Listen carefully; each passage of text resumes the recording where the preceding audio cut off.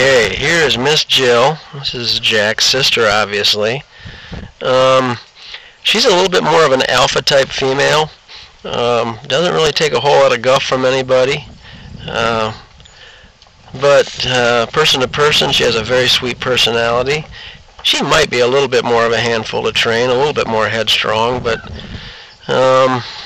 she's just fighting it out with her litter mates a little bit. You know how they go through their hierarchy, but you can see the markings are very much like Jack's. That white patch on the back and the heavy dark top saddle and the nice ticking on the side and the big white tail. So real nice pup. A little sleepy right now, which is a good thing. So come and get them. They're available.